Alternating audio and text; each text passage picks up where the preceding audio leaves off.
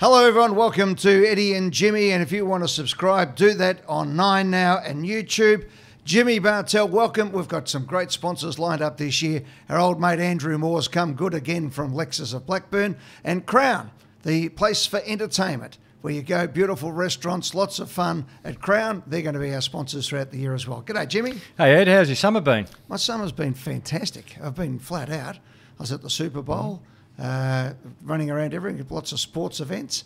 Watched yesterday, which we'll get into in a few moments' time, the game from Las Vegas, the NRL doubleheader in the Allegiant Stadium that I was at. So plenty to talk about there. I want to get into that marketing of football around the world. I want to ask you, a little birdie told me that there's some people that do things in style, some people are just very low-key, and a very famous Collingwood, and actually had a few games at Carlton, Daisy Thomas, had a wedding. Congratulations to Daisy getting married to his longtime partner.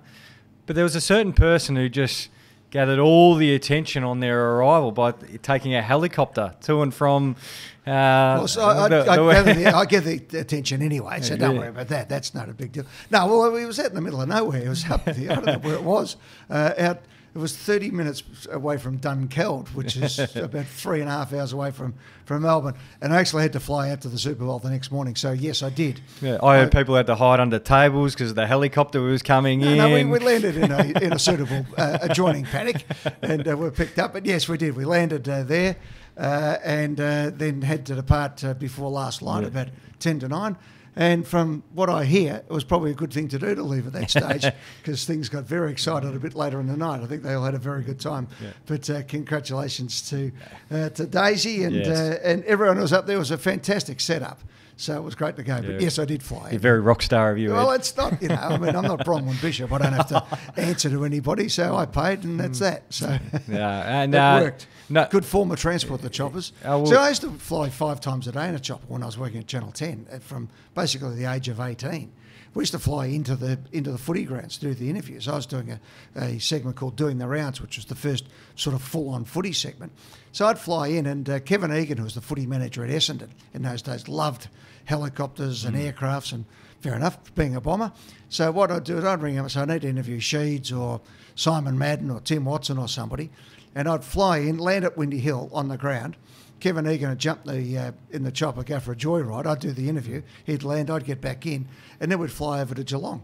And we'd go somewhere else, down in Moorabbin. The only place we couldn't land was Princes Park because the local residents used to think, they still carry on a bit down there. But I remember one time we had to go to Coburg's ground, I think. Well, you didn't have the Lindsay Fox agreement. Like everyone just cleared the ground at the school and all. No, we had that. That was the agreement. You could land anywhere. Yeah. I could land in your backyard, as long as you could land and you had permission. In those days, it was great.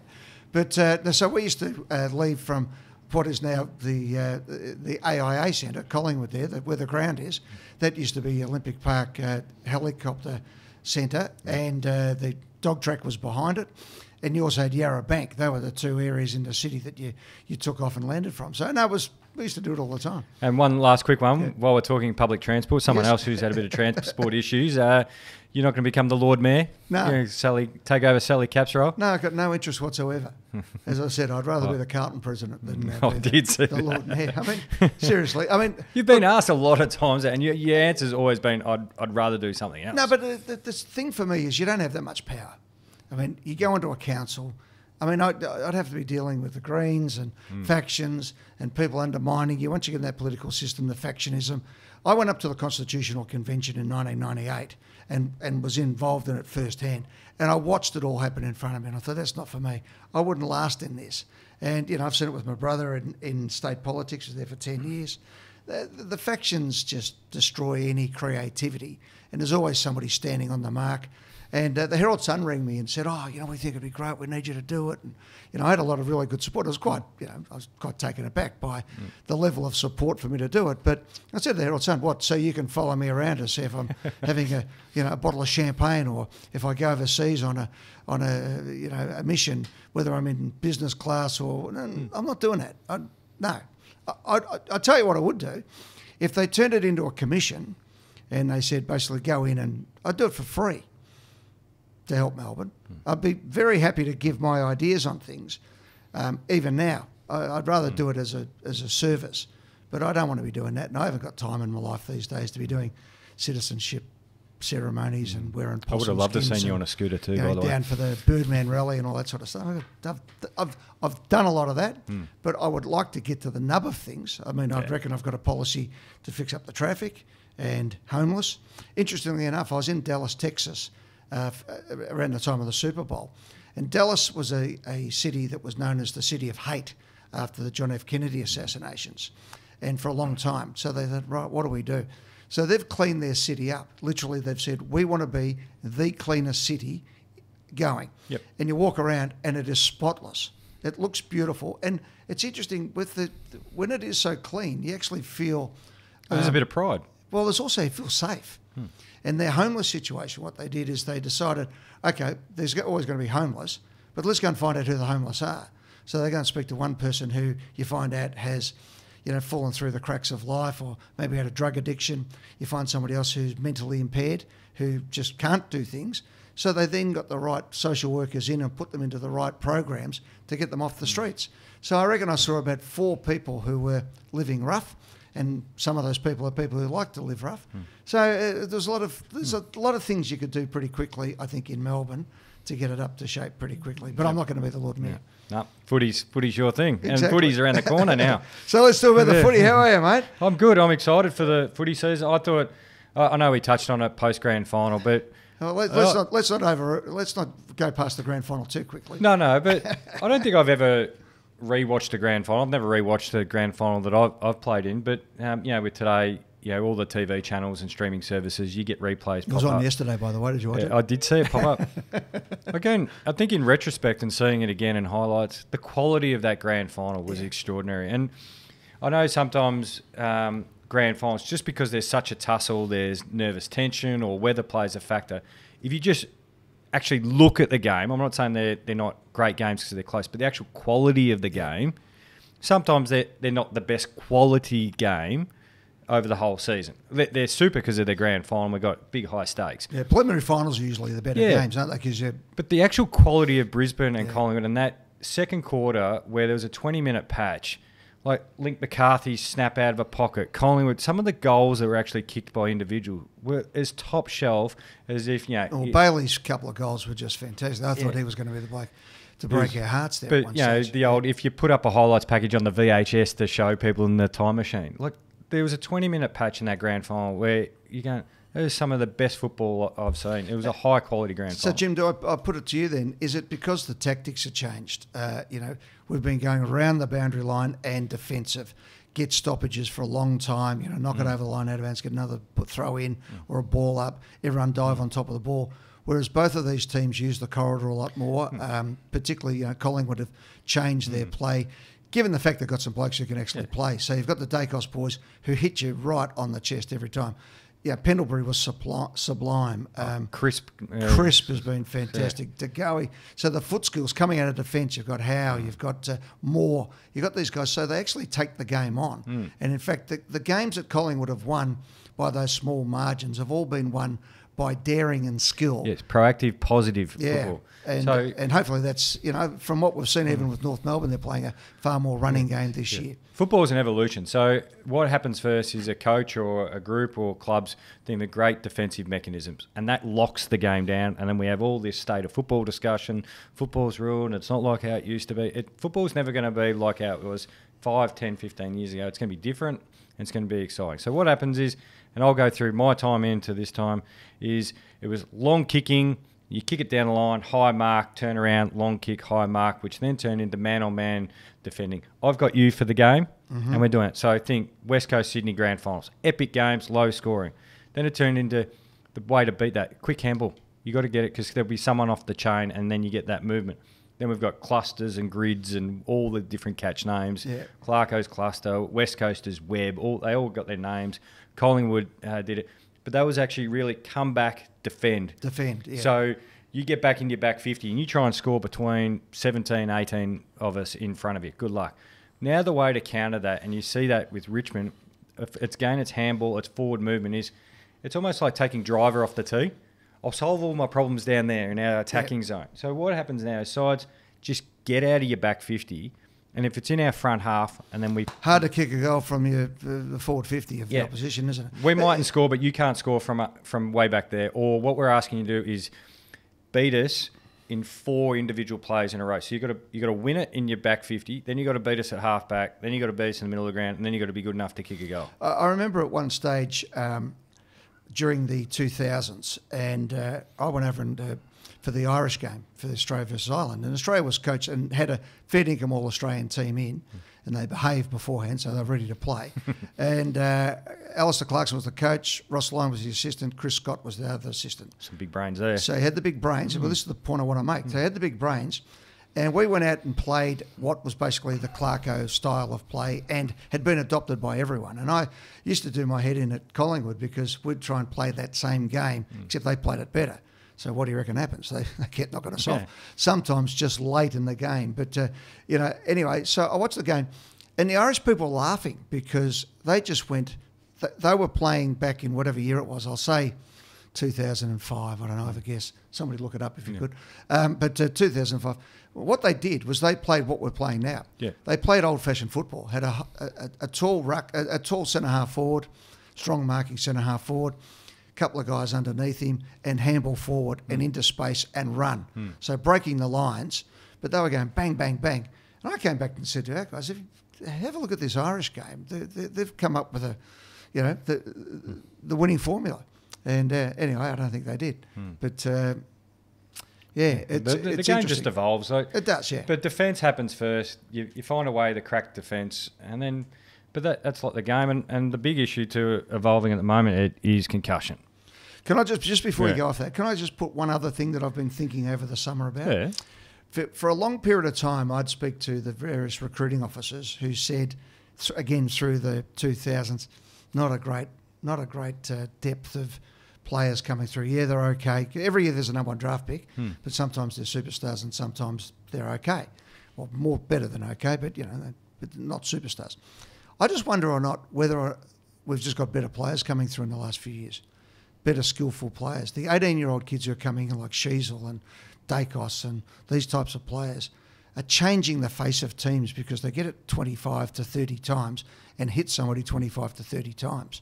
And I think there's a lot in that. I think that the underage teaching and coaching and setting up of players means we're getting better players coming through in the draft who are almost ready-made in the first 2 years. Well, ready-made's all right. They're exposure to elite programs. Yeah. I did my first pre-season really proper, first time I laid down on a bench press was at the Geelong Football Club. Yeah. Like these kids would know about strength, conditioning, diet, running, all that sort of stuff years in advance before they hit the AFL system. Okay, you want to talk concussion? Well, of course, the Jimmy Webster. Okay, well, let's do the usual, How many? Chook Lotto, how many? Now, I'll just say this. It's not 10 weeks. I reckon I watched 10 minutes of the Port Adelaide game the other day. I got home, flicked it on, then I had to go and do something. And what came to mind, and I marked it down for us to talk about on Footy Classified, was Sam Powell-Pepper trying to clean somebody up. Not the one he got done for. Earlier on, I went, what is he doing? Do these guys not read the paper? Do they not get coached? Do they not get told what's going on? And sure enough, my son comes home from work. He says, did you see Sam Powell-Pepper? I said, no, what? I said, what, did they get him for that one early on? He said, no, I don't know about that one. Have a look at this one. Bang, he gets 4. So we go to yesterday's game. Jimmy Webster. On Jai Simpkin. Runs through Jai Simpkin as if he thought he was Stan Magro cleaning up Alex Jezelenko back in the 70s. What do I think you'll get? Yeah. 6. Yeah, I think it's got to be 4 to 6. I think it'll be above 4. I think it has to be above 4. I think he starts. They should come out straight off and say 6. He can go to the tribunal, and he should go to the tribunal, apologise, and cop his whack, and see if he can get a week off for doing so. Well, the way that they'll probably do that is if they want him to get 6, they'll offer him 7 and say you can argue the. Yeah. But this is not one of those ones. Oh, it's an accident. In the air and all this. Simpkin is exposed because he's kicking the football. Yeah. And he's gone, I'm going to squash him. And he gets him high. And so, but just this whole broader discussion. No one's learning. They're not learning. Make an example of him. He'll be made an example of because he got it wrong. He he's tone deaf or he just hasn't been paying attention. But the thing is, it is getting through. Yeah, it so, is. Like, I don't want to make Byron Pickett nearly killed somebody one time. Didn't even get rubbed out. That's how much it's changed in recent times. It is getting through. But when you've got a big cohort of players, and this is not an excuse for Jimmy Webster and others, and people will howl me down. The attitudes are changing because immediately, as soon as he did it, everyone knows. I reckon Jimmy Webster knows. Every Saints person knows he's gone. Yeah. But it's like anything in life. There is rules, and people still will break the rules. So as much as you say they'll never learn, well, yeah, there's always going to be one or two who are going to step out of line. There's still people who do get put up for striking. Yeah. But we've known for ever and a day you can't clock someone. No, but I think your point's right. But I want to take it to another level. I think society at the moment where people are getting caught for home invasions and all sorts of civil unrest and things, and they go before the magistrate and they come straight out. So to me, there is a very much pervading mental position that you can get it, but there's always a wriggle room. And football's been absolutely that. The drug code, this, tribunals, all the rest of it. Let's just cut out the emotion. But we remember, right, I want to say this right now and put this in the time capsule. Remember, whatever he gets in pre-season or round 1 equals preliminary final 2. Yes. Okay? Now, that might come back to bite me if somebody at Collingwood gets rubbed out, but I'm not involved these days. But I think the fairness is, as you said, everyone looked at that yesterday, and you can quibble over 4, 5, 6. If Pal Pepper gets 4, his was worse. He had more time to pull up. You know, I thought, as I said, Pal Pepper was running around looking to find trouble, and he did. But, I think 5 or 6, and that sets the tone. I think there's now also a greater consideration on the player getting, I'm not saying, hit, getting bumped. So there's a greater consideration of the impact nowadays on Jai Simpkin. Yeah. So I reckon normally the discussion would be Jimmy Webster, how many does he get, or did he get him? He'll miss this, and that's it. But now it's like, well, Simpkin's got to go through concussion protocols. Yep. He's had a couple of concussions in recent time. He's a captain. He's a leader. How's it go for his preparation leading to round 1?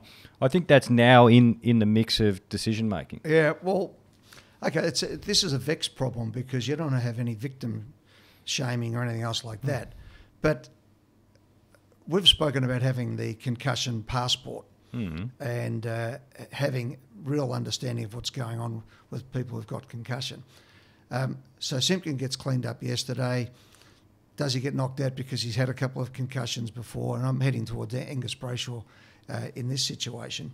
Again there, I think what's happened with Angus is just tragic and terrible that it's happened to him over his career. Wonderful player, great family, all that.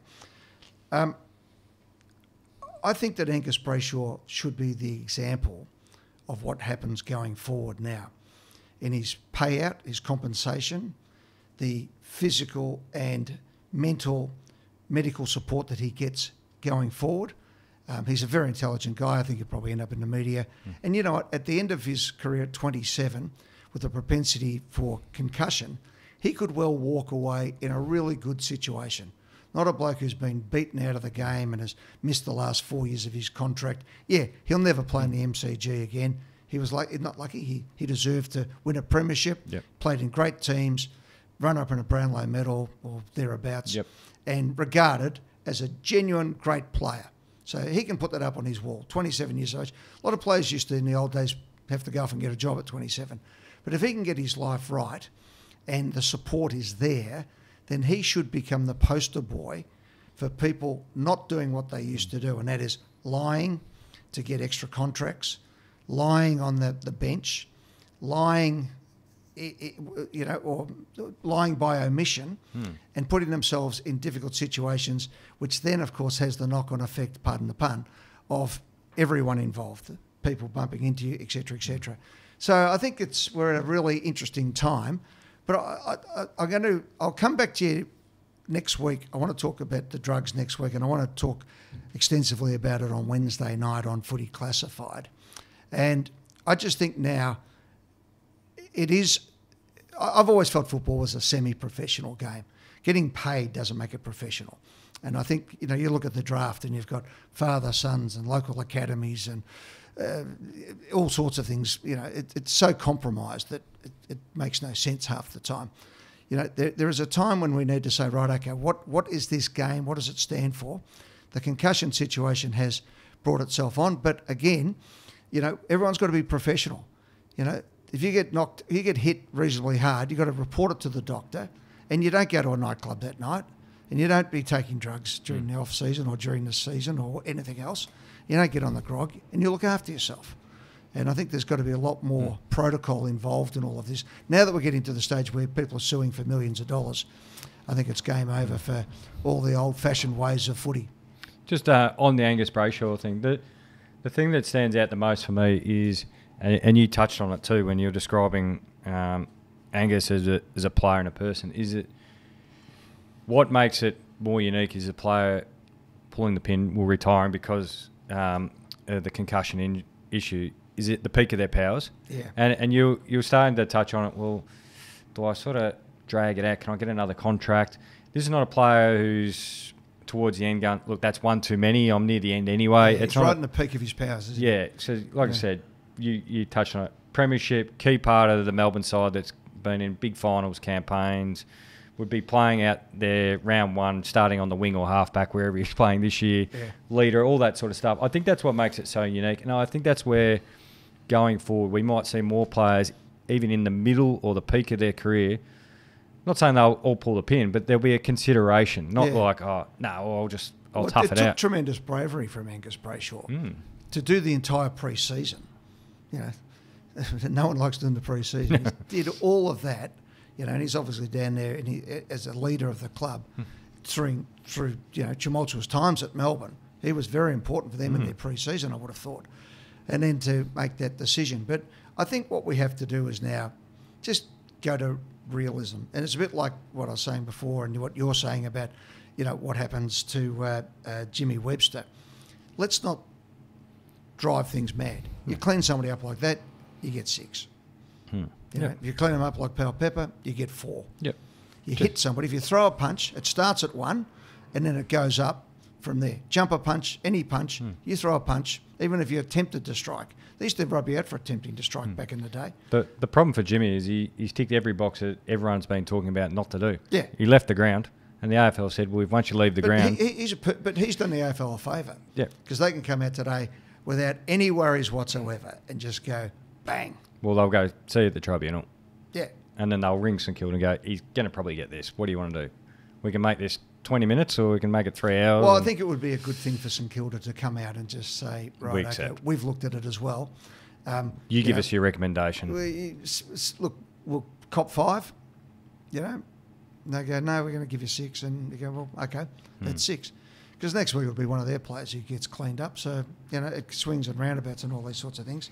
Let's talk a little bit about, so with all that, in wrapping it up, we're all in on the concussion. I still think that we need to get those concussion passports going from junior football. Yes. And these are the things. The other thing I think we have to get, and this was something that is on the desk of the AFL just before we wrap up the concussion, and that is for a no-fault concussion fund. Now, the fund has gone to the Players Association. There's plenty of money in it, and they're doing great work. Paul Marsh and the AFL working together. Everyone wants to come to a elegant and empathetic position on concussion. Over the side, we've got people trying to run class actions, which is a different thing altogether. Won't get involved in that. Have some thoughts. We might talk about it another day. But going forward, if we have a scenario where somebody who does have that situation, where there is a pension in play for them, if they're at a suitable situation where they can't really do a lot of things, or they are suffering, so it is affecting their after-football work activities, then I think we can actually get to a good position. What we have to be careful on in this, of course, is you look at any of these good ideas that come up, like the NDIS, for example, where the people who have got kids with autism and the like can't get near the funds because everybody's lined up and siphoned the money dry with rorts and carry on. So it has to be really stringently policed so that the right people get the lion's share of the money. One quick one. I know we're trying to wrap it up. Yeah. Do you think we'll ever get to a point where here's your standard playing contract? So Ed McGuire, you're onto your third contract. You're sitting there with your manager. Before we get your standard playing contract, here are the terms and conditions and what you're willing to accept. You know, you could suffer from concussion. Are you willing to still play? We need you to sit there, and there'll be football manager, your player manager, and maybe the club's legal. Just going, do you completely understand what you're signing up for? Do you reckon we'll ever get to that stage? So before you sign your standing playing contract, you need to know what you're undertaking as far as being an AFL. I think that should be that just should be the standard contract. I think it was in the past it was understood that was the case. Yeah, it's understood. I mean, you play football. But we're in a litigious world now. Yeah, but I think that makes sense. We always have been. But it makes no sense not to do it, to be perfectly honest. We're at the MCG. Is that the crowd running out, is it? Yep. Oh no, they've got they've got the ads up on the screen. They're giving them a test run. By the way, the MCG, the grass is all looks out. Great. And is looking great. Needs to be rolled a bit more, but they've got another week, and we're going to get 30 degrees in the back half of this week for about 5 days. The MCG will be right. So that looks really good. Back to your point. Yeah, no, there's no doubt. Collingwood, I know, brought Nathan Murphy and his parents in to the board, and they sat down with him, and they had the doctors and they had everybody that you need to have to say to him, right, here's the situation. The doctors say you're okay, but how are you going? So then he went through all the pre-season, and he was tackled actually by Nick Dacos and dumped into the ground, and he's now having a bit of a rest at that. But you have a look at it in the grand final when it was McCarthy, I think, who cleaned him up.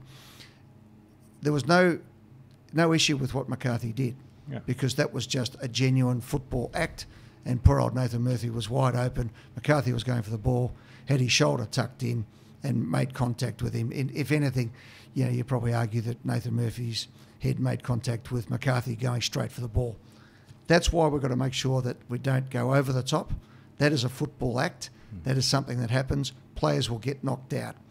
When you've got somebody like Jimmy Webster or somebody who's whacking somebody behind play or something like that, different thing altogether, throw the book at them. So I think they got that right as far as the grand final was concerned. But to your point, I think that needs to be part of the standard contract. I think everybody, and you have to take that into effect. It is a rough and tumble game, and there are incidental contacts everywhere, and even Gaelic football has incidental contact. Any game where you run into it, netball has head contact at times, and that's just part of the game. But what we have to do is, once people get that contact, is really drill down and work out where they are and make sure they're okay going forward. Simple as that. Honesty is going to be there. Now, how many players have you known over the years who've fudged the concussion test? I mean, in the old days, everyone used to run dead on the test, so they look smarter when they were concussed. There's a couple that said they run dead, but I think that was covering up the fact that they were bozos. Look, I deliberately ran dead. I go, I'm not sure you had to try that hard to run dead. I know that there was a situation in a major game,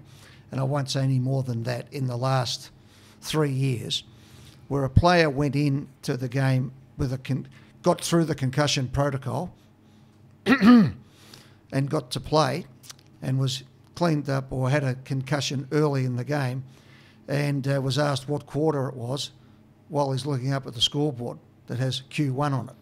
Okay, you know where you are, and out you go to play. Not North Melbourne, by the way, but yeah, they haven't played in a big game for 15 years. They were a big side in the 90s. Opening round. Yes. Our two sides. I want to hear from you. I'm talking a lot. I want to hear from you. What do you think of that? I think it's fantastic. I think it's a genuine investment in actually, we'll call them the Northern clubs. They are Northern. Well, hang on, you're talking as a GWS director as well, and also as a football lover. Yeah, because I obviously spent a fair bit of time up there. I see the impact it has. I know Giants Collingwood is 95% sold at the moment. And I understand that the Giants membership is taken off. Giants membership is at a record level. That's obviously because they got a big game to come to, also off the back of last year. Yeah. Sydney, the Sydney's game, the SCG is 90% sold. I'm not sure about the two Queensland teams, but all reports they're going really well. You throw into the back of Gold Coast, new coach. They've had all the draftees from their new area. It's a genuine investment. I don't know why people are getting their nose out of joint. The MCG will be cherry ripe the week after. You telling me that there won't be 90,000 here Richmond Carlton. There'll be 90,000 for Collingwood Swans to unfurl the flag as well. So you get blockbuster after blockbuster. The other thing that people don't realise, and obviously it's in my forehand, is that you will also get this week 4 primetime telecast games and the media going at 100 miles an hour. Not another week. We've been complaining for years that the rugby league starts and gets 2 or 3 or 4 weeks head start on us. Doesn't necessarily matter that much, but to get the focus of it into the northern states, I think it's a great thing. Yep. You can't do enough of these things. No. You know, give people what they want. People want footy? Do you want to watch the footy this weekend? Do I want to watch Collingwood play GWS? My word. When we've seen how many, the crowds at the practice matches this year. I mean, yesterday, St Kilda and North Melbourne at Moorabbin was magnificent. You know, the games, Collingwood played Richmond at Princes Park, at Icon Park. Full, great, unbelievable. And you know what? Everyone sat there, weren't going off their heads. They watched it. They knew it was a practice match. Everybody was right. And I just think it was sensational. Having said that, let's roll into the NRL. Yeah, Vegas, baby. Vegas. Now, somebody who would know sent me a text who was actually at the game in Vegas yesterday and said they're going to lose $8 million on That's this. a startup cost, though, isn't That's it? a startup cost. No, so I'm for it. Okay, but I spoke to another friend in New York who didn't even know it was on. So that's okay, because things that happen in Vegas and New York, it's like things that happen in Cairns and Melbourne. You don't know what's going on. So I think it was a really good thing for Peter V'landys's strategy to get into the betting system. Right? Peter runs New South Wales racing. He understands this situation. He understands that as more betting explodes in the US, it goes to the next level. And if he can become a regular betting product overseas, then that's going to be worth millions of dollars to him. So that's where his $10 million investment is. I thought it was interesting that they marketed themselves on the brutality of the game while we're talking about all this concussion stuff. They went out and said, you guys don't wear pads, look at this. And I've watched a lot of gridiron, American football, in the last few months in the preparation to go to see the Super Bowl, which was absolutely magnificent. But I did think, watching the rugby league yesterday, that the pace of the game, the 6 tackles, not stopping after every play for 30 seconds and the timeouts, it really, it was really fast paced. So when I look forward to seeing the AFL this week, when I'll be looking like everyone's running around unbelievably. But I thought it was a good spectacle. Ideally, they would have liked the field to be actually full size. Did you know the field was actually smaller? Yeah, it was, yeah. But which creates a tighter contest. Which is what kills us going overseas. There's no grounds that big enough. MCG is the biggest cricket ground in the world. But I'm with you. Like, he is a big picture, big visionary, Peter V'landys, and you've got to admire it. He all right, let's take it on and let's go shoot for the moon sort of stuff. And we've had this discussion before. So you've got the AFL, 18 professional teams. You've got feeder competitions. You've got NRL, same. Rugby union's got professional teams. We've got netball. We've got basketball. The amount of professional teams we've got in a population of 26 million is extraordinary. Yeah, it is, yeah. There's just only so many banks and car yards and dealerships and things that you sponsorship stuff and tough TV economy. channels and things like that. You've got to find new ways to make money to stay competitive. Well, look, free-to-air TVs, you saw the annual reports of 7 and 9, and it's been tough. It's been a tough ad market. If you can get another 4 games at rate into your television schedule, and for Foxtel, the NRL, how many people would have made sure they've got KO on? There's a drop off between the footy season and the start of the footy season. Kicks up again when the cricket's on, but people turn it off because people know the system now. They'll turn off for a month, save the money, come back on. And, so that would have been a great fill-up for Foxtel. And certainly Channel 9's ratings were very, very strong. So the net result of all that, it's a bit like talking about the night grand final. There's other aspects than just playing. You've got to be financially strong. We see, unions going through there. Did you notice? The grand final was as good as it could possibly be, wasn't it? Yep. Yeah. Except for the shadows on the ground.